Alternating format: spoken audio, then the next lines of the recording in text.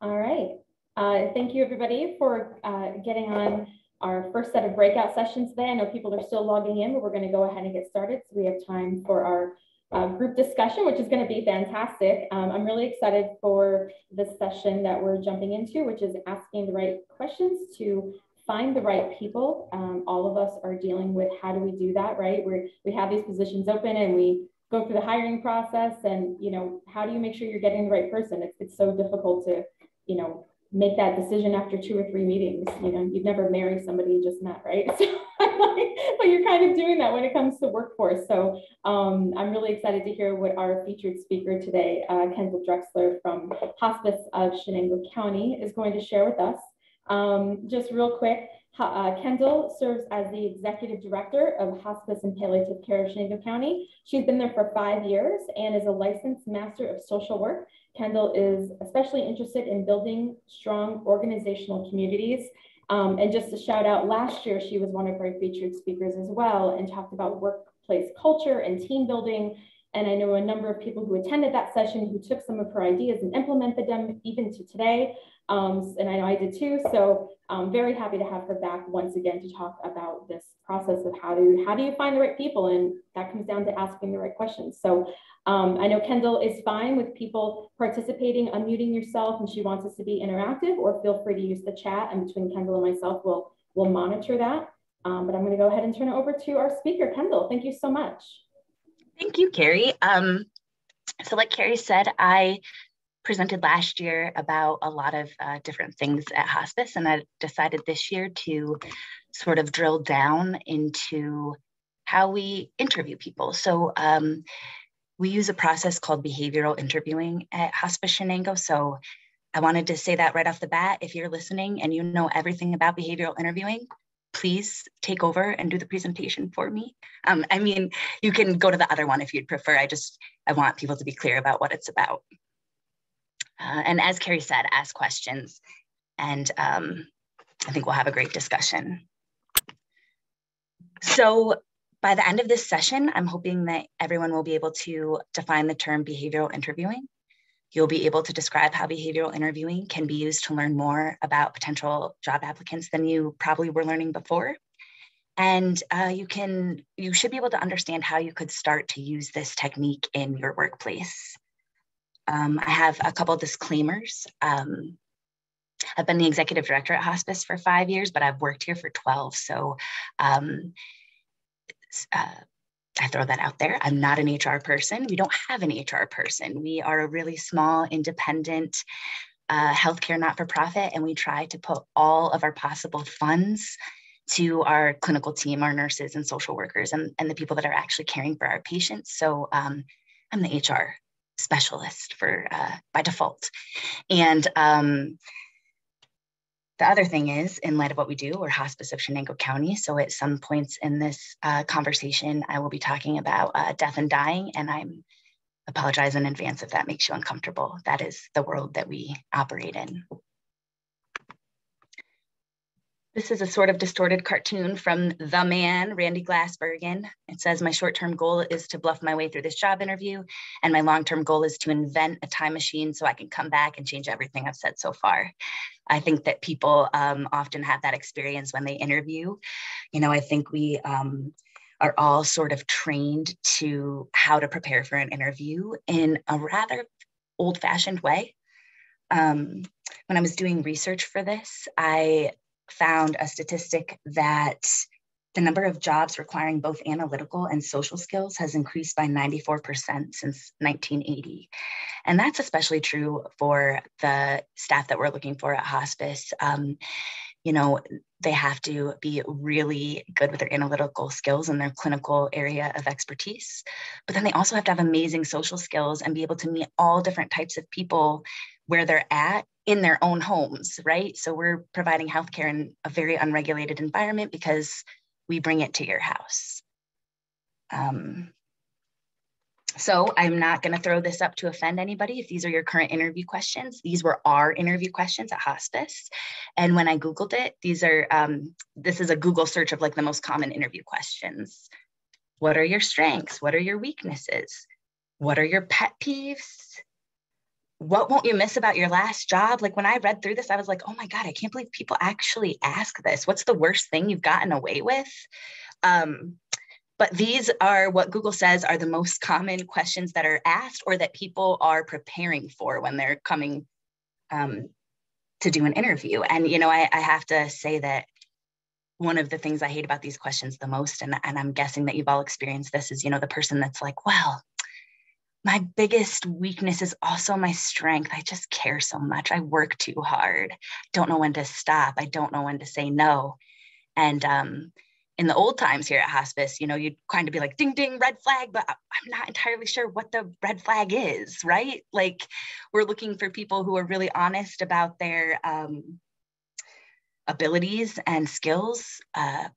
Sometimes we are attracted to workaholics, but we sort of want to know like what people's motivation is for being a workaholic, right? Is it because you have a deep passion for serving people, or is it because you get some type of personal fulfillment from that? Because that will most likely cause a problem in our team-based culture. And then the bottom one, are you a starter or a finisher? That was a classic one that we asked here at Hospice. Like that was always the last question that we asked, are you a starter or a finisher? And when I was a staff member here, I always thought like, to what end? Like, what are we even hoping to get from that question? And I think one of the difficult things about these types of common interview questions is you're not really sure what you're hoping to get at the end. You know, like you're not really sure what you're hoping the answer will be. You know it when you hear a really good answer, but it's sort of difficult to suss out the bad answers, right? So that brings us to behavioral interviewing. So this is weird.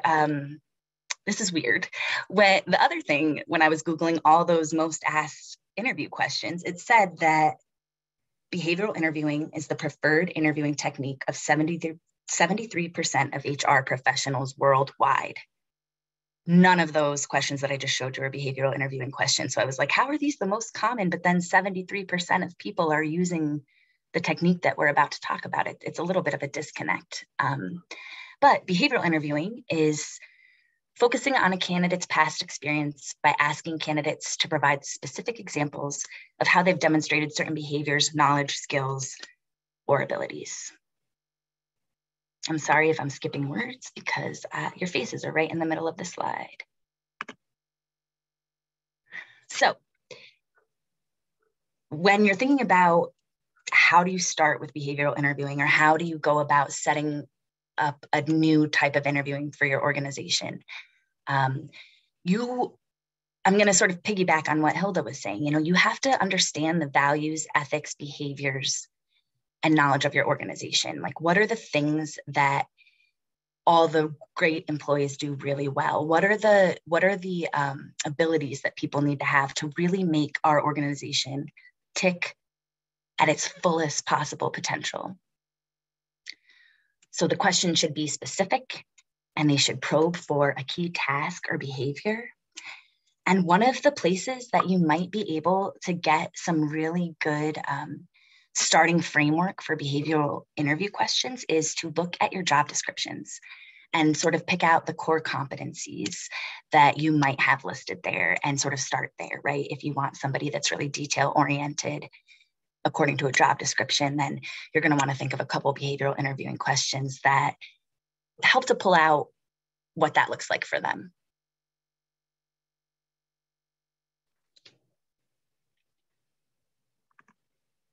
So I actually pulled this slide from last year for anybody that attended.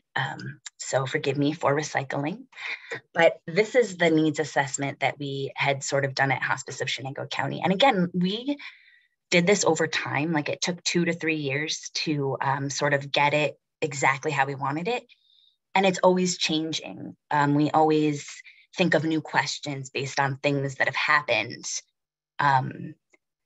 that we've witnessed, right? From employees that have either left or employees that we recognize have a special skill or ability that we really want to try to look for in others. And so this is what we came up with. The workers at Hospice really need to be fiercely independent. Like I said before, we provide specialized end-of-life healthcare to people living in their homes. So we have to make sure that people feel really comfortable. Like, you never know what's behind that door. Scary dogs, scary people, scary bugs, so many different things, right? So we really need people that are not just blowing smoke up our butt about how competent and confident they are. They really have to be competent and confident and independent. But going with that, they need to be humble and willing to take feedback, right? You know, we're not in a position here at Hospice where we all work in an office and we overhear things that people say that we want to correct, or we witness it. Normally, we hear about a staff member sort of making a faux pas by getting a call from a family member. And, you know, the flip side of being fiercely independent is you got to be able to take feedback when you made a mistake, or at least be able to have a conversation about why you did what you did and why you thought it was right. And obviously, going hand in hand with that, you have to be ethical, right? We have to trust that when you are alone in these families' homes, that you are not going to be making them feel weird, that you are going to be respectful of their culture and their practices and the things that they want to keep doing. And a lot of times in hospice, that's things like smoking, even though they are dying of lung cancer, continuing to drink, even though they are dying of, end-stage renal disease or some other alcoholic type disease, right? Like, we really have to have an ability to sort of honor people genuinely who they are and where they are. We want people who are hungry for learning and personal and professional growth. So we're the only hospice in Chenango County, and we employ one social worker who is the only hospice social worker in this county. We don't have peers, and we really need, because it's healthcare and because it's specialized and we want to be dynamic, we need to make sure that we're looking for people who are really hungry in learning for themselves, and that their careers are important to them, and learning more is part of the mission. And again, these concepts dovetail like healthcare professional ethics. So if there's a code of ethics for the certain type of industry that you have, that's another place that you could pull sort of the framework for what types of behavioral interviewing questions you're going to ask.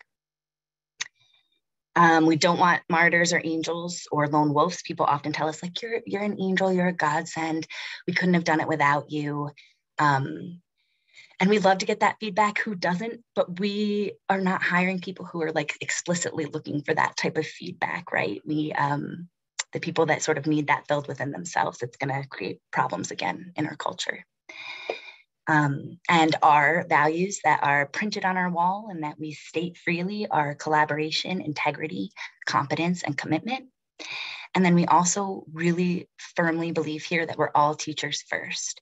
We are allowing family members to care for their dying loved one at home. And that is a gift that they are giving to their loved one, not a gift that we're giving to them. We're teaching them how to do it, but we're not doing it for them. So that is our framework. Super simple and black and white. So this is the best model to help you start wrapping your head around behavioral interviewing questions. And it's called the STAR model. So the S stands for situation. You have to think about you have to ask about the situation the candidate was in. And you do that by saying something like, tell me about a time. And then you ask what the candidate needed to accomplish. So where you were faced with multiple conflicting deadlines. Then you want to figure out what action they took. So what did you do? And the R stands for results. So what were the results of the action? So the full question is, tell me about a time where you were faced with multiple conflicting deadlines. What did you do and how did it turn out? And, everyone that sits on an interview panel at Hospice knows that we're looking for people who are, again, pretty independent and competent, know when they need to ask for help, demonstrate through this example that they asked for help. Maybe they asked for the deadline to be extended. Maybe they pulled in another team member to help them get it done. We're always sort of trying to assess, like, what are they saying about their stress level? Where do they put the blame for things that go wrong? Is it, can they indicate that they've sort of owned something, a mistake, something that needed to be fixed? Or is it always, passing the blame? There's a question. I'm going to look at it quick. Oh, yeah. Thank you, Hillary. Yeah, that is a very universal question. And I'm hoping that some of the ones I'm about to show you are going to be universal. But there we go. So here's some of our questions. And I tried to just show you like what umbrella we felt they fell under. So we do 3 interviews at hospice, no matter what, through the pandemic. I hope I can't see you all. So I hope that none of you have recently applied for our jobs. We're healthcare and we have had an open RN position since the beginning of the pandemic. So we make a joke that we've interviewed every RN in the county, every RN in the 5-county radius.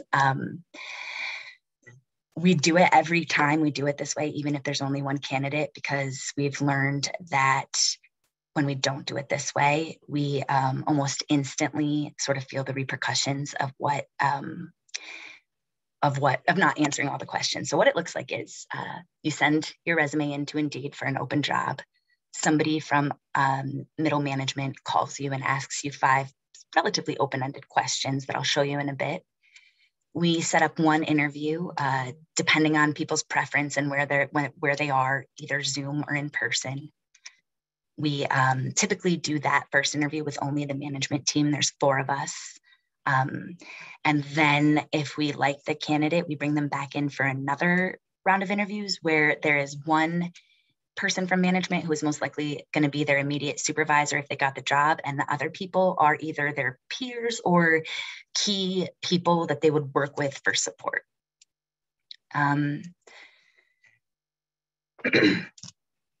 I want to go back for 1 second. I'm sorry, I haven't been looking at my notes as closely as I should have. One of the things I wanted to say is in doing research for this presentation, I found that it was basically like a website of labor statistics that were just kind of collated, right? I cannot say for certain, it's not the best data that's out there, right? It was just the most available data on Google. But it said that when you're looking for new employees, referrals are 5 times more likely to get you a hire. And I was thinking about that for the past week since I've been preparing for this presentation. And we don't have a formalized referral process at hospice, but because we did all that work together and sort of sussing out the types of people that we want to work here, every RN that is currently employed by us was recruited by another RN that works here. So Nydia, who is our most senior RN, recruited Jenny because she worked with her at Chase, which is a skilled nursing facility that we have a contract with. She recognized in Jenny that Jenny has all the qualities that make a really good hospice worker and told her that she should apply. And Jenny applied. She actually started the day the world shut down, March 13th, 2020. And a year ago, Jenny recruited to us Natalie from public health. And there's been some other people in that mix, some other RNs, but the people that have really stayed and fit in well with the culture have been recruited by the nurses here. And we don't incentivize them for that. And if anybody listened last year, we incentivized for a lot of things. So I'm probably going to have to wrap my head around what that might look like, because the staff have done a really good job of helping us find the people that we need to do a really good job. So anyway, when we're looking for empathy, we ask the question, can you tell me about the last time you put yourself in someone else's shoes and how that made you feel? For coachability, we're asking, can you tell me about a time your supervisor was effective in redirecting your performance? We had a person one time that said, no, I can't, but I can tell you all about the last terrible supervisor I had. I was like, interview's over. Ethical, describe a time when you were asked to perform a task or spearhead an initiative that went against your values, and what did you do and what was the outcome?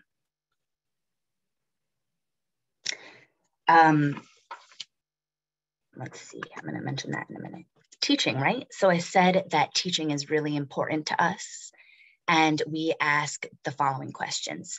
Describe a time you gave someone instructions and then learned that he or she did it wrong, and why do you think that happened? And we know that we're looking for people who are like, I said it too fast. I gave the instructions too quickly. I didn't ask for a read back.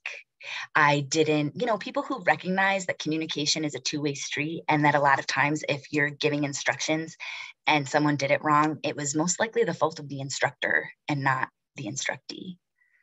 Can you describe how teaching patients and families about end-of-life signs and symptoms empowers them? So we're looking for the people that understand that teaching people about what is going to come ahead, it relieves their anxiety, it relieves their tension in the family, it makes them feel empowered to be able to take control of the situation that they are currently in. And then we always have everybody that works for us, regardless of your position, teach us something new in the next 3 minutes. And we actually have like a sand timer, and we flip it because it's super dramatic and makes it feel like there's more pressure than there really is.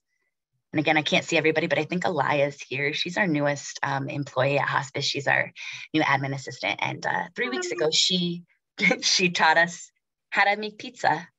So now we all know that. And, but the point there is, for the teaching us things, we ask people, teach us something like we're brand new humans and we know nothing. So people are not teaching us about, like PTSD or how to give morphine or some highly clinical thing. They're teaching us how to tie our shoes, how to brush our teeth. People have taught us songs. We're just basically looking for, are you comfortable teaching? Do you get the basic fundamentals of teaching somebody else how to do things, that kind of thing.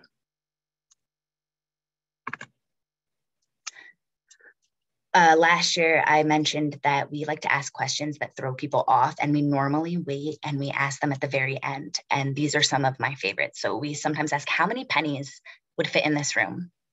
We have no idea how many pennies would fit in the room, but what we want to watch, what we're watching for is like your facial expression. What do you look like when you're totally caught off guard? Because we just asked you 12 questions in a row about death and dying and, being attentive and empowering others. And now we're asking how many pennies would fit in the room, totally out of the blue. And we want to see your thought process. Like some people are like, they try to start out, like do a math problem. If you laid them down this way and then laid them down this way and then times it. Some people are like, is there a prize at the end if I get it right? Which then you understand how they're motivated to, do their work. All different answers, but then we always tell people that we don't know the right answer and they're a little disappointed.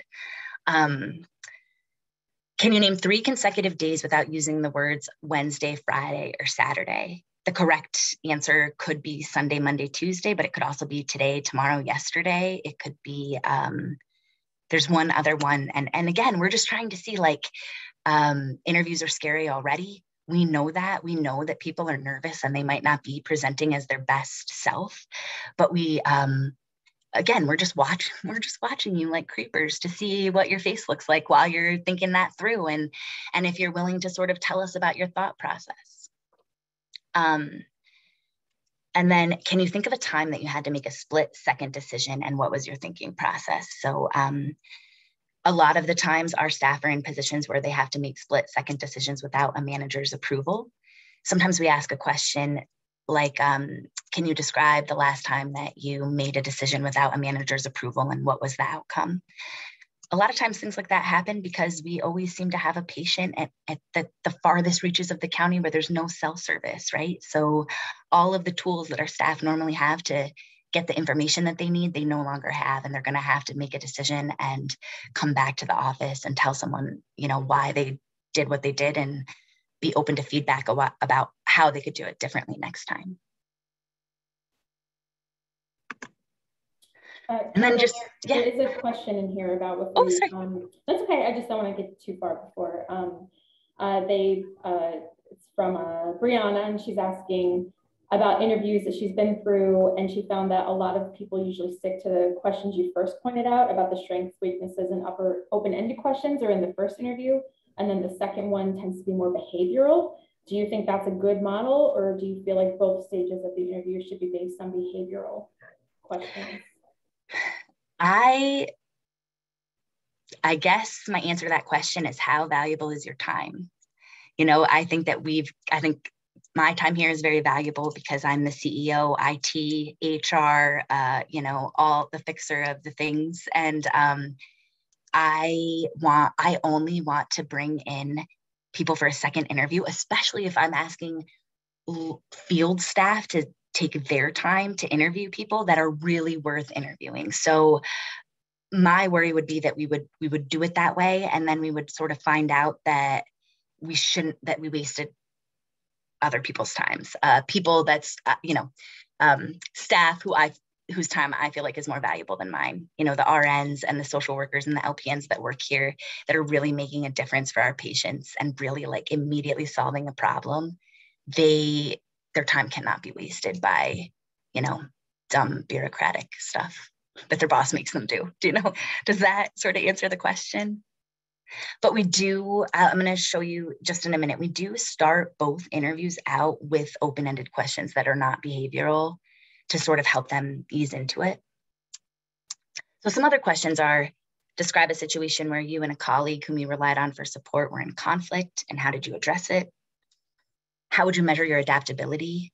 Can you give an example of a time that you had to change one of your processes after doing it the same way for a very long time? In hospice world, our God is CMS, the Centers for Medicare Services, and they do not care how hard it is to make the changes that they regulate. They regulate them. You find out about it on October 1, and by January 1, you need to have put the regulation or the new thing in place. So we're really looking for people that understand that that's sort of like the nature of our work and that the change is part of it and it happens all the time.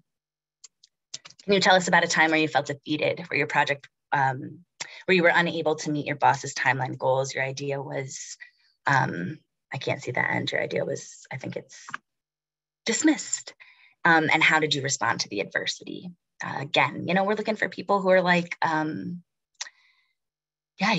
throw out ideas all the time, and sometimes they get slapped down and sometimes they're accepted. We're always looking for people who find joy in bouncing ideas off of others to get to an even better idea than you would have thought of on your own.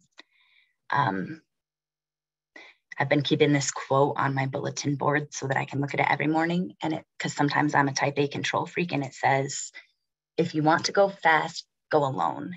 If you want to go far, go together. And I just think that's really powerful, and we try to embrace that every day here. So that was a sidebar. So here's some tips for conducting behavioral interviews. Ease into the questions, like I said, answering Brianna's question by asking open-ended general questions. So tell us about yourself, right? People are normally like, what do you want to know? And we're like, well, what do you want us to know? And it goes from there.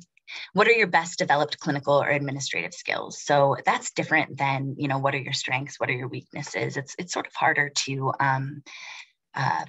flake out on. And you also have to demonstrate that you know what an administrative or clinical skill is that would be worthy of having and doing well.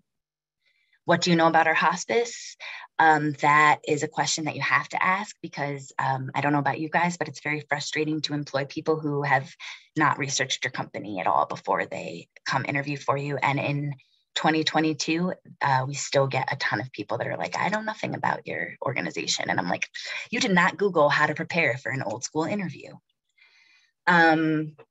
You have to be able to allow them to skip questions if they can't think of an answer. There are some people that we've interviewed that are so off put by this type of interviewing that they're like, they can't answer any of the questions. And you can tell that it's like causing them distress, that this is not what they prepared for and they don't have answers ready to give. But you should always go back to the questions and ask them again. And once they've gotten a hold of the format, because a lot of times people do sort of understand what you're looking for. And then I just always think it's important to give people a second chance to go back and see if they thought about it more, or now that they've answered some of the other questions, do they understand sort of what we're looking for? And I think this is the last slide, and then we can do questions and have a discussion. And again, another Randy, my previous employer was Acme Cardboard Container Company, and I was fired for thinking outside of the box. It's just little office humor. I'm gonna stop sharing. Nope, new share, stop share.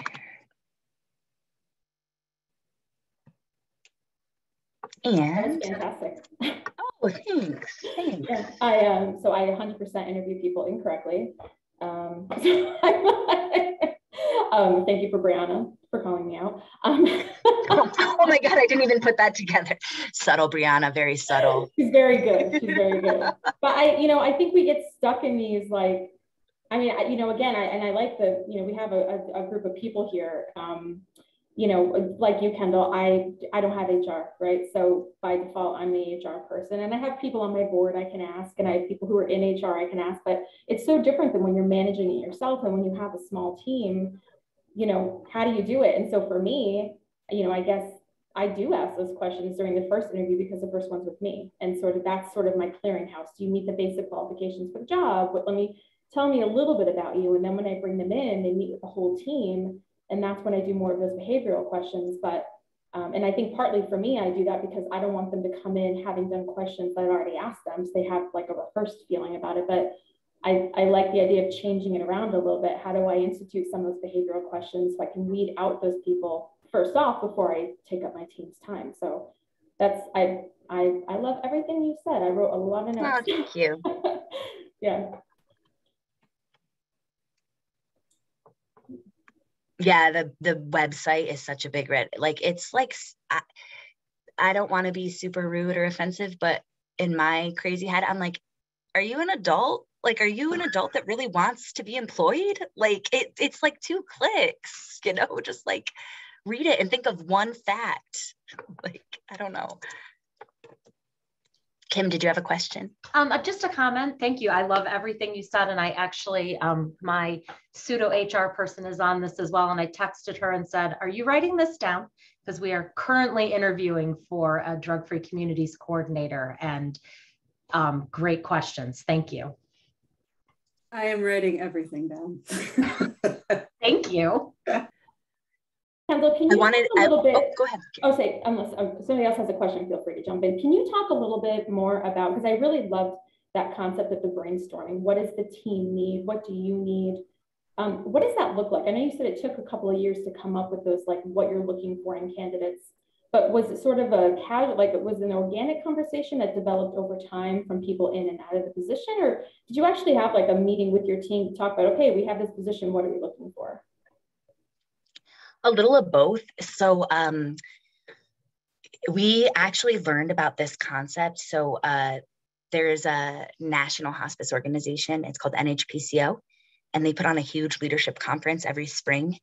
And a couple years ago, I went, so it's a couple different conferences kind of smashed together, and you can go on the weekend and get like management development as it relates to the hospice world, which is very specialized. And, in New York State, there's only 43 hospice CEOs. There's 43 hospices. Again, it's a sort of an isolating job.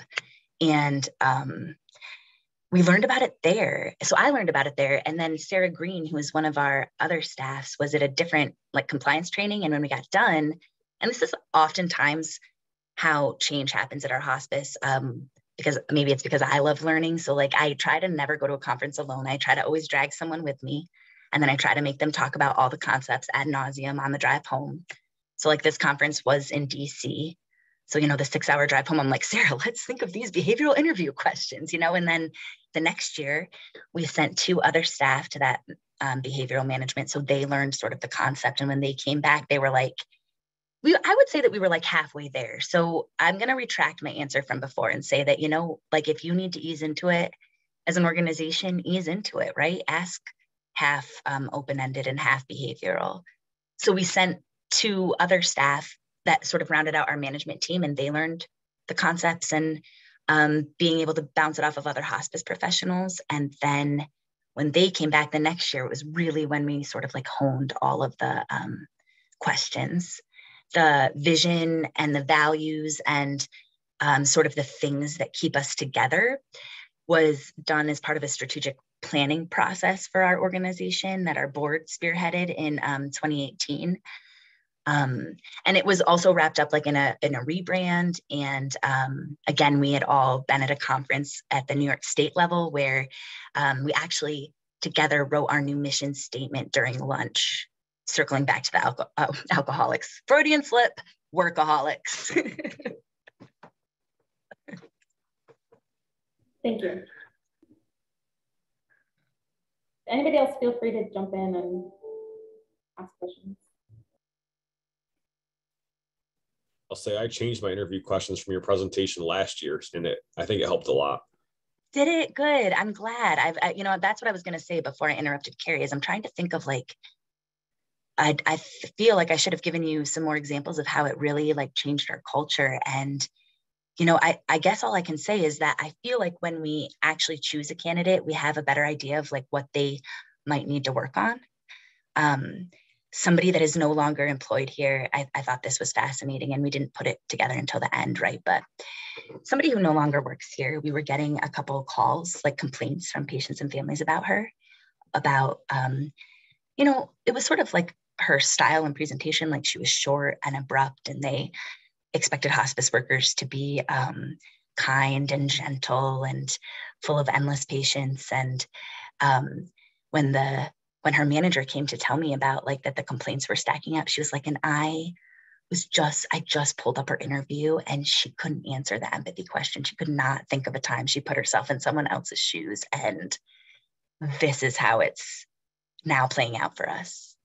Right. And that's like the only very tangible example I can give you. But, you know, that's sort of a way that we've kind of honed what we're looking for. And I think that was like, that happened to us and we kind of got bit by it. But now we know, like, maybe that is a really important question. And if we can't find people that can answer it to our liking, we're going to be bit later on down the road, you know, and like the reputation of the organization, right? I think we all understand that, like, our employees are the faces of the organization that we're running, and we want them to be respected and respectful.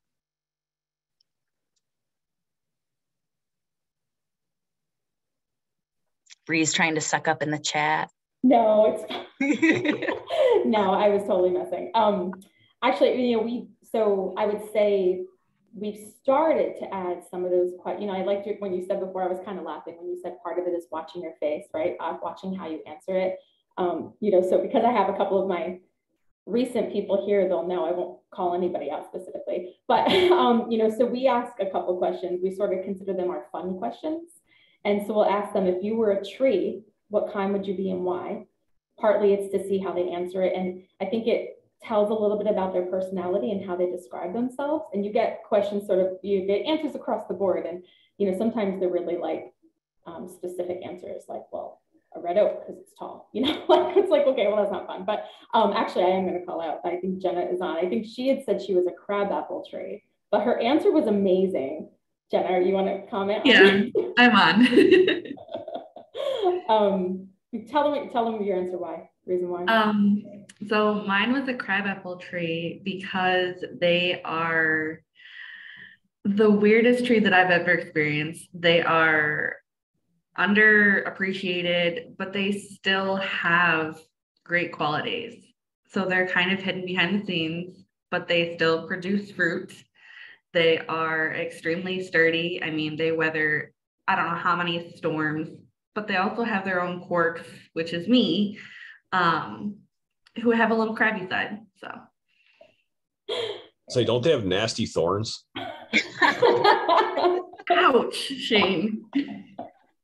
I just, you know, I think the way people answer questions like that, the other fun one that everybody likes to answer, which was a newer one, was if you had a superpower, what would it be and why? And I think, again, I think that tells you a little bit about someone's, I mean, none of us are, you know, therapists here, but I think it tells you a little bit about someone's personality to what their answer to that question is. And I think for me, it's, can they have fun? You know, are they loosen up enough? Can they have a good time? I mean, on top of having skills and making sure that they're part of the team, you want to make sure that they're going to be able to kind of go with the flow and have a good time. And you know, so we've started to institute some of those things, but we definitely have a long way to go. So I'm really excited about this.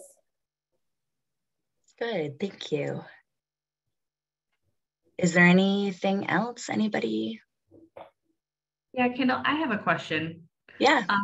Coming from a background in the medical field, do you notice that some of these questions are different, directed to different types of companies? You may have touched on it in the beginning, but I hopped on later. Oh, No, not necessarily. Actually, I stole a lot of this presentation from a really cool PDF that I will send to Carrie to send out to everybody that had nothing to do with healthcare. It was about, I think like, well, sort of, it was like child development type stuff, but I don't know, like when I was doing research for the presentation, it seemed to me like it could be applicable across the board. Okay, that makes sense. And just coming from, like I said, a medical background, just maybe to tweak the questions slightly to kind of direct towards medical, or if they're just, like you said, across the board, pretty general. Well, this is the other thing I didn't say. So we have like a set of questions for each interview that we ask everybody that's interviewing for any position. And then we have a couple discipline specific. So, if you're an RN, we always sort of, but again, it's less about our philosophy here, I guess, is sort of like, we could teach you hospice. If you're a nurse if you're an LPN or an RN or an LMSW, you come with a professional license and we have an understanding that you sort of understand those skills. Okay. We're looking for people that we can teach hospice, end of life, holistic care, right? We're not just caring for a patient's physical symptoms, we're caring for their emotional, spiritual symptoms. And we technically, when we step in, we care for their entire family unit, which is not the way that healthcare is delivered in the United States. Yeah. So we really actually in our interviews for clinical positions don't ask a ton of clinical questions, which probably, again, like catches people off guard. We're in a small community. People with professional license generally come with sort of a reputation that we could suss out at some point, right? We can do, all of the background checks that we do sort of suss out whether you've done something incriminating that would be bad for your license. Okay. Am I making sense? Like we don't, it probably does shock people now that you ask the question. Like we don't ask a ton, we don't ask any nurses that apply, like, tell us about a time that a patient was in extreme pain and short of breath and what you did to reduce their pain. Okay. That makes sense. It does make sense. I mean, if you already know that they have a professional license, then it would kind of be double the work to ask them those same questions that they already have the license for. So that makes sense. Thank you. Yeah. And again, it's death and dying, and it's important and it's serious. And there are people that come to us really complicated, but in general, I think I would have a different answer too if I was like, we were like a surgery, like a surgical unit, or, I'm like, I don't care if they've never sliced someone before, come on in. But, at hospice, we're really not,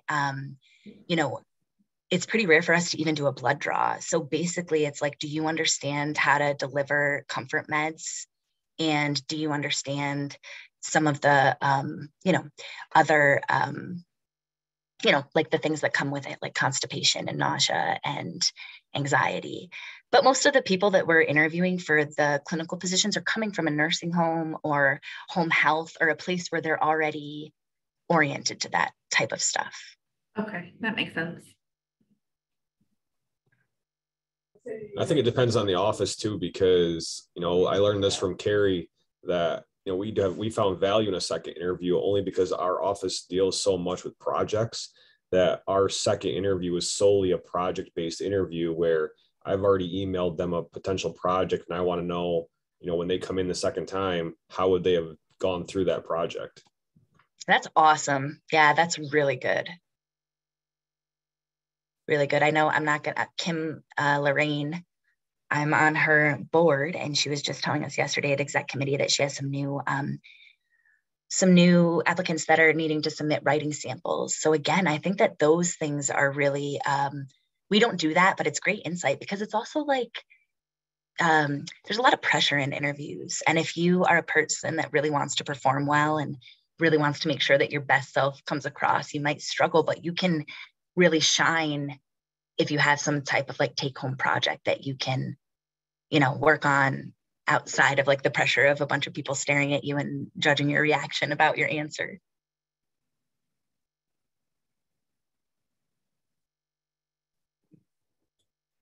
Cool. Well, 10-minute break before the next.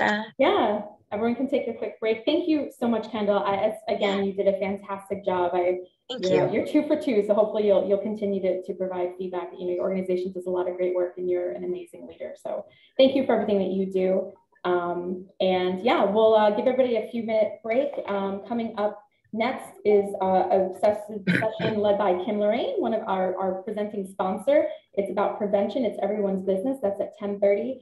Once again, you'll use the general session link that we used just before, and it's also on your list. So thank you so much. Thank you, Kendall, and everybody have a great rest of your morning.